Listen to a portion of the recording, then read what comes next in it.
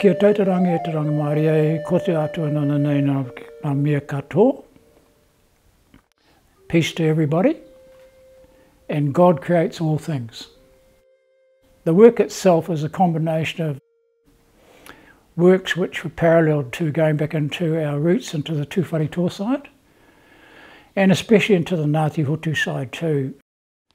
The other piece is a rather large tiki style, which associates itself with Bess, or our history-wise base that goes back genetically, DNA-wise, back into the border between Persia at the days gone by and India, which I used a lot of that form of the tiki form to associate with the word Bess, in recognition of a slight character.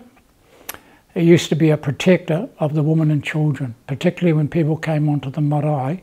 He would do a dance or a type of form, or I suppose you could say haka, that would represent his position of authority by speaking and saying he was there to protect the children and the women.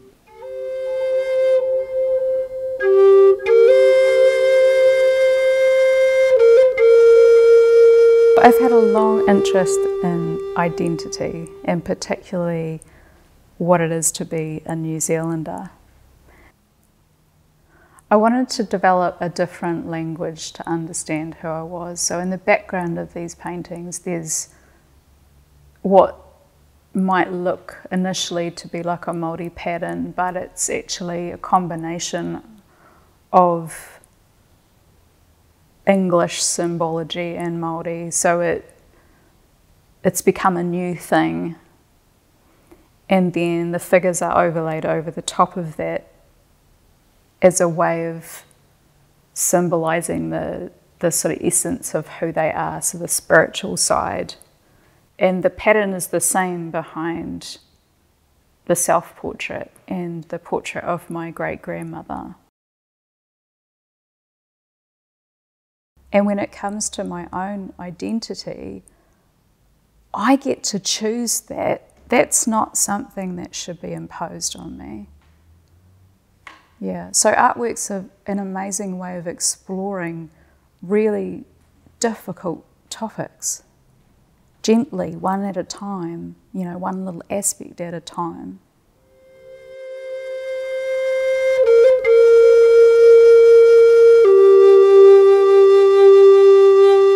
Kia ora, whanakau te maunga, ke rū te awa, te marae, whānau kai aio, te whānau apanui, te iwi, ko Gary Whiting tōku ingoa. This is part of an ongoing theme. It's part of a master's that I did a few years ago. I started exploring fibre as a part of my work.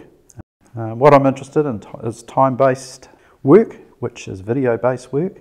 And it's very much looking at materials, the materiality of things in a different sort of way over time and movement. Part of my practice has actually been getting used to using sliders, and so that you can control the way movement happens, and you can control time in that sort of way across you know, different types of surfaces and objects. A lot of what I do is very dependent on when you're looking at working in the environment, particularly. You can't control it, and so for my master's work I probably spent about 2 years visiting the Saddle Road, for example, and just waiting for the right conditions. The title of the exhibition, which is Falling Star, Catch a Falling Star, what I have looked at and what I'm looking at is using a kete as a metaphor. It's used to carry things, and some might even say for catching things. And so, because it is time-based, and there is definitely a photographic quality, light is important, and so I'm playing around with that sort of idea.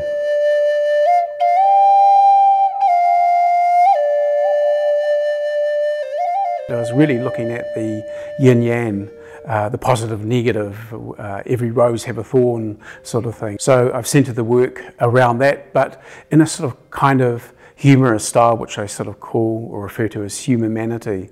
Humanity sort of being the humour back into humanity with these pieces that are looking at the positive and the negative and some are in between, but playing with it within a very graphic, painterly type style. quite childlike in its sense, from bright colours rather than very neutral tones, just to really make a kabam sort of viewpoint. Sort of a bit like the shirt.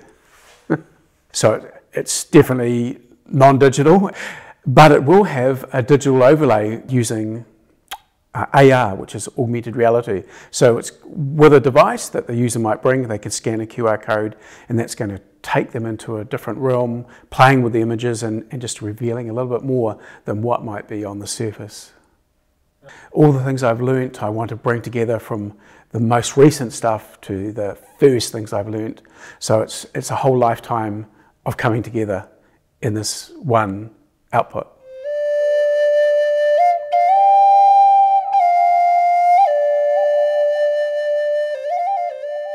テーマが究極の精神性ということで、私にとって精神的なものとは普遍的なものではなく、個々の感情やひらめきの中にある個性的なものだと思っています。このテーマによってひらめいたものが2つあり、1つ目は仏教がインドで発祥された初期に作成されたといわれる六道輪廻図を写真のコラージュで制作しました。長い歴史の中で多くの人がさまざまな表現でその図を残しており、私はそのテンプレートに従って自分の個性とこだわりを交えて制作しました。2つ目は私の個人的な心象風景を描いたもので、3作品から成り立っています。パーソナリティ障害や恐怖症のある私は頻繁に眼前の現実から離れ、心の中に生じたさまざまな想像を見ています。多くの人々が個々の心象風景を個性とともに表現しているのを見て感銘を受け、私も表現してみたいと思い制作しました。私にとって私の心象風景は精神的かつ現実でもあります。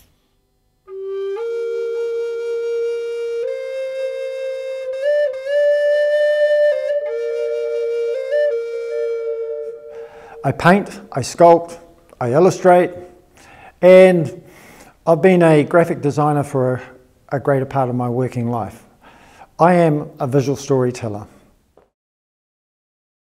The eel has a journey where it leaves to spawn and dies. And the amazing thing is that its young, when it's born, has this genetic memory like a magnetic compass, and it finds its way all the way from the Pacific Ocean to the river, to the very creek that its parents came from. To the Dutch, it's called paling. To the Japanese, unagi. To Māori, it is tuna. These eels were the patterns of these cultures. It's about the eel doing its migratory journey. I believe that we keep the spirit of our ancestors alive within us. I look at things like what's primary, what's secondary that I want to say, and hopefully the audience can engage in that. I am the author of my work. I want you to decode it.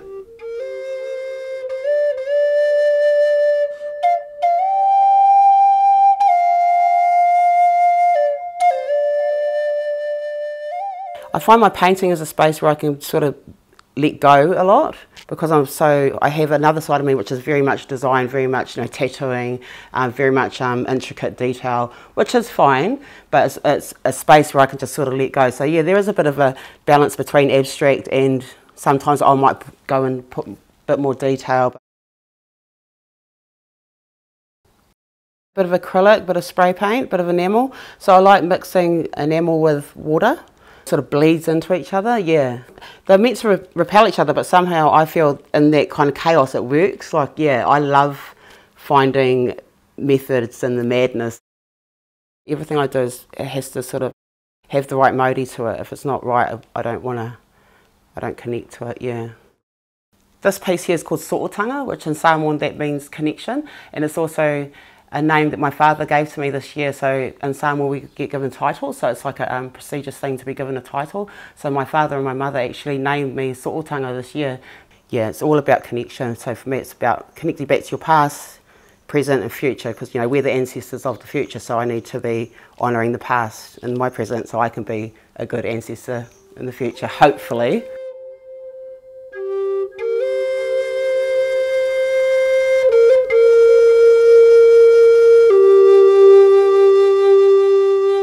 My general process is to really just get me out of the way and contemplation and play, and then things just evolve from there. I started off with uku, with clay, and ended up doing this. My mind just went ping and changed to harakeke, and that just flowed, and I just knew straight away as soon as it started evolving. I just went, that's it. I don't have anything limiting my mind to say, oh, you can't do this, or you can't do that, you should do this, you shouldn't do that. There's none of that. I'm out of the way. And my hands are just building something. And I put them down straight, flat, they're all in a line. This ain't it, I don't know what it is. And so I just started moving them until we got this shape. And I thought, now that's something, because you can feel it and you can see it. I am still following the tradition of dyeing harakeke and the pōkinekine strands that I'm using. That is traditional, and yes, that is a form of regurgitation. However, I am using it in a way that's not usual. So I like that part of it, that I am trying to create something new and not, be completely traditional and following the other footsteps. What can be the hard part is listening to kōrero from all over the place. It says it should look like this, it should be like this, the technique is this and that and the rest, but that doesn't allow for actual creativity, creating something, I don't know, pioneering or new.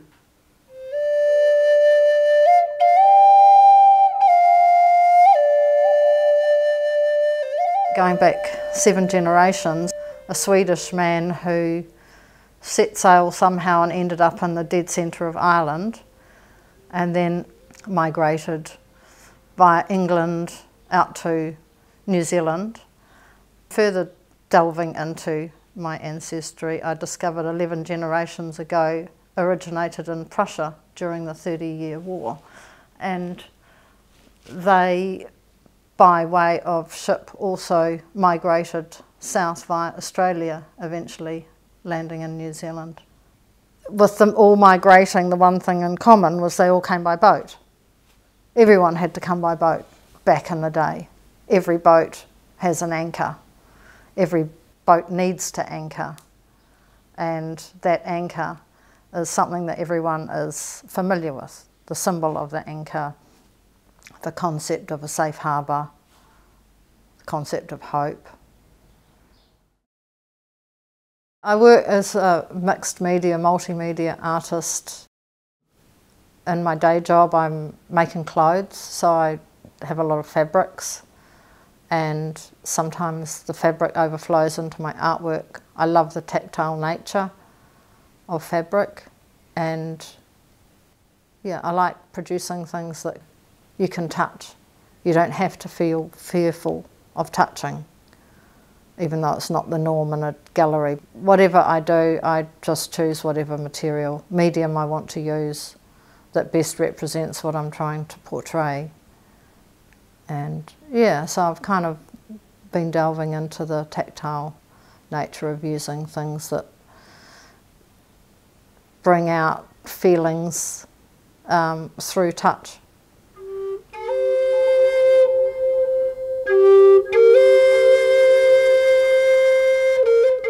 If you look at this piece, I haven't quite finished it yet, but this one here is about one of the old classic Māori myths. This is the separation of rangi and papa. So we've got Papa Tuanuku here, we have the rangi nui, and then we have Tānei in the middle. And you can see he's hugging, but he's pushing his mum, but he's separating his mother and his father. And it's all from darkness to light. So yeah, one of my goals has been trying to tell complex stories simply. So when you look at it, you can kind of go, you'll see there's darkness here, the black dots flow. And then the flow just kind of represents kind of life, how things don't go in a straight line.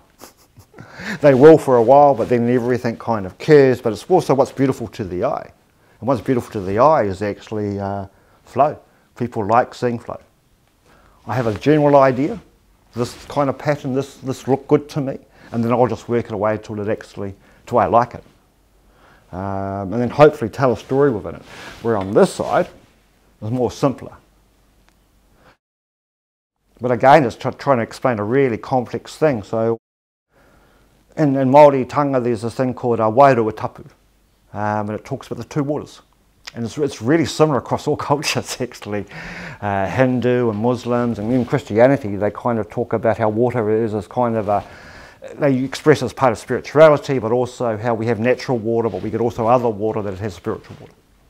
In Māori, the kind of wairua tapu, how there's water from the heavens and there's waters from Papa, from our father and from our mother, and these two things together make what we call the real water. And you can't one without the other. But again, it's supposed to represent the flow.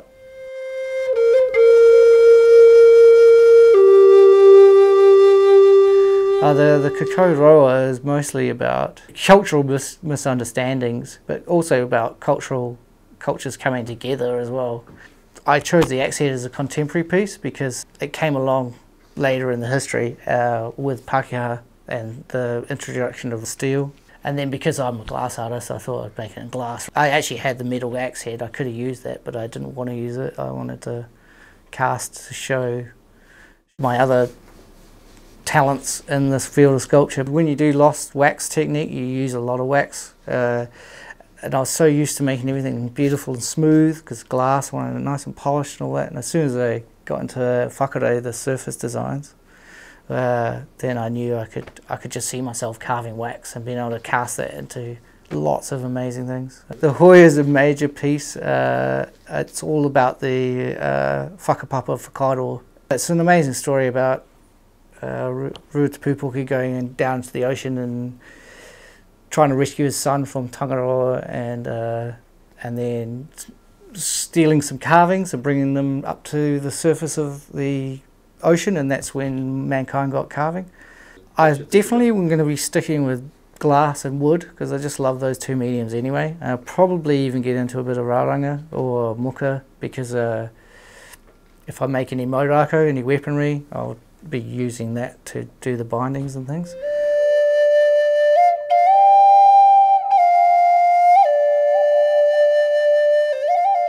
One of the things that I really like to work with creatively is layering. Layering of the material, layering of concept, layering of meaning. So I'm quite fond of layers. I saw a video of Cliff talking about the importance of papatua nuku as a unifier, and yeah, so I was just thinking about layers of the land and creation and growth. I love analogue work, and I still do it when I can, because they trained us so well. You know, because we learnt to shoot manual, we had to shoot with analogue cameras. I got my digital camera and I still, to this day, shoot on manual, and it was an okay transition. I think it opened up possibilities rather than limitations. In my digital work, I will go to Photoshop and sort of tinker with things, and I will bring in scans of my analogue work, so I can't let it go. So I often weave the analogue and the digital together, and the more creative stuff, you know, the more sort of abstracted stuff that I do, and go through cycles of it, scan it, redo it, scan it, redo it. But you never forget the analogue way of working, where you're really looking at light, and then how's it going to translate?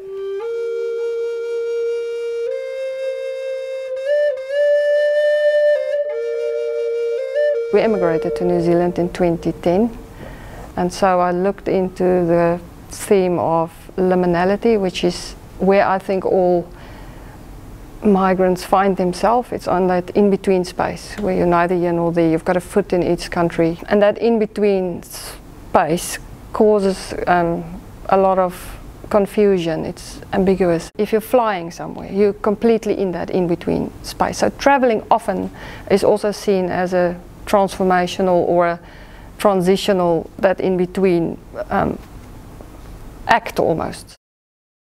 So I'm trying to show through my work that ambiguity. So I make these sculpture 3D artworks, and I'm trying to reuse and recycle everything. So basically everything that's in the big one is either from op shops, the clothes that's in there, or it's just cardboard that was thrown out.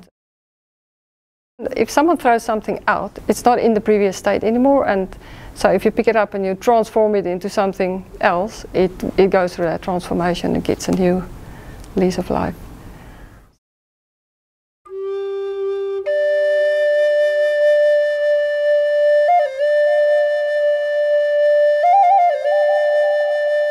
Ko Aotea te waka, ko Taranaki te maunga, ko maha oku hononga, ki ngā iwi e karapoti ana i te maunga.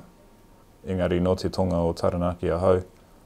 Sequoia, old decking timber, it was all stained and oiled and everything, so I just took that layer off, shaved the outer layer off, and the colours were just pretty striking. I kind of thought, cool, there's some light ones and there's some dark ones. Oh, I know what, you know, huia feathers like black and white, or dark blue and white, whatever, and let's try that. Majority of rangatira of hapu had huia feather showing, just to show people their rank in their hapu or their iwi. Got the light bits of wood up the top and the darker bits more down the bottom.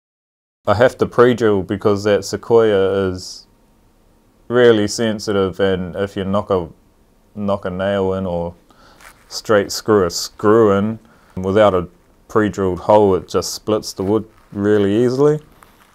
The main reason why they went extinct was because of the fashion industry.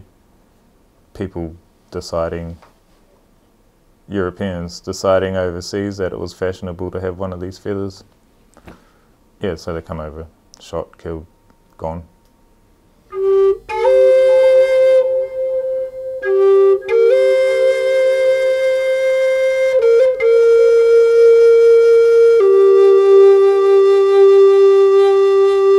They're painted wood carvings. And there's probably very few people actually do what I'm doing, because that took me months just to do that. It's not something you do on a weekend. Everything's inspired by nature. I don't draw or paint or carve people. Lots of other people prefer that sort of thing. Well, I prefer to be inspired by nature. I was voluntary gardening in Coromandel 20 years ago, and I woke up one day and I thought, actually don't want to do this anymore. I can live in paradise forever and eat awesome food and be around really nice people, and I did enjoy living there, but I thought there was something else I wanted to do. I didn't know what it was. It wasn't until that day that I left there that I discovered what it was. I left there, I went to Rotorua to watch some guys do some wood carving. I just thought, I will go and see what these guys are doing. And the elderly Maori fella says to me, have you ever done any carving? I said, no. I said, just come in and watch, is that all right? He said, yeah. So I watched him for about an hour and a half. He said, do you want to give it a go? I said, all right. Okay, why not? So he drew a pattern on a piece of wood about half the size of the tabletop, gave me a wooden mallet and a chisel and said, carve it. So I was like, oh, so I did. And after about an hour, maybe a little bit longer, he said, how did you do that? I said, well, I watched you for an hour and a half. He said, well, I spend months trying to teach my students what you've just done in an hour and a half. He said, you've got a natural talent to do this. This is what you're here to do, don't put the tools down. I said, all right then. And so I really enjoy doing it, and I don't have to think about doing it, and it just sort of a natural thing comes to me. I've got comment sheets from various exhibitions, and people from all around the world have really given really good feedback. They love what I do and say, keep on doing it. So I do. I like lots of colour, in case you know, hadn't noticed.